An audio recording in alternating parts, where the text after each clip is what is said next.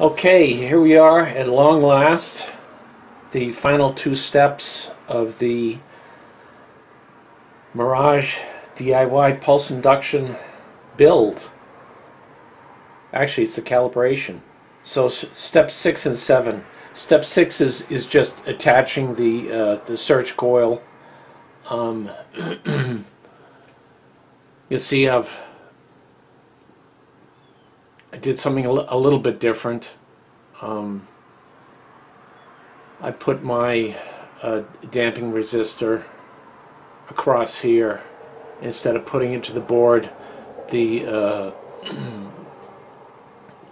board seemed to be set up for a lower wattage resistor than I like to use. I like to use 2-watt resistors as damping resistors, so it didn't actually fit in the hole, and I didn't feel like messing around with the soldering. So I put a screw connector there.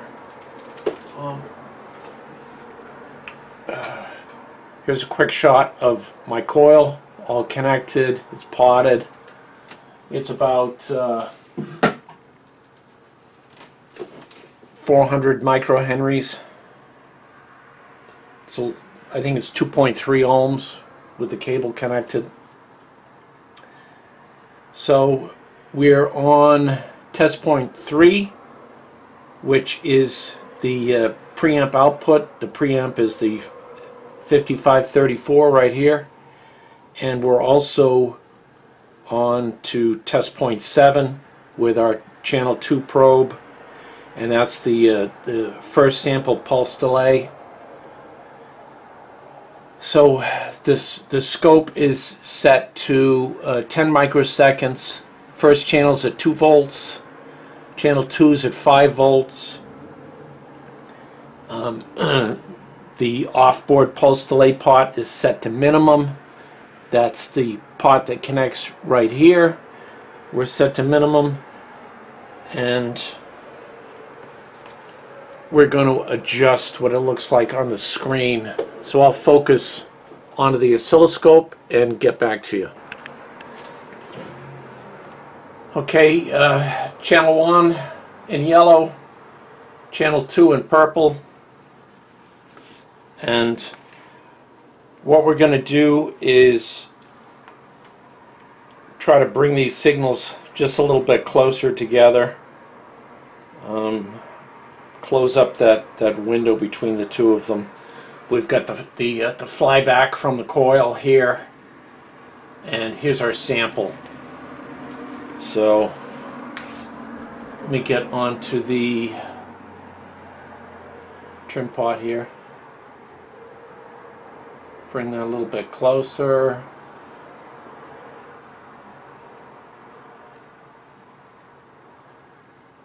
For me, that's pretty good. And I'll just bring this up a little bit so we can see. So we're going to start sampling just after we're coming out of saturation, because it really doesn't help us to sample while we're still in saturation, right? So that'll be our base setting, and then obviously we can also control it, adjust it after the fact when this is all boxed up with the off-board potentiometer. And really, that is it for this build, other than there's a few other options that you can go to. One of the options is this single pole triple throw switch that we use to go between the multi-frequencies. I'll be putting that on, and might do a little short video of that. But that's it, guys. So good build. I'm going to get this boxed up and get it out to the beach. Any questions? Let me know on my channel. Thanks.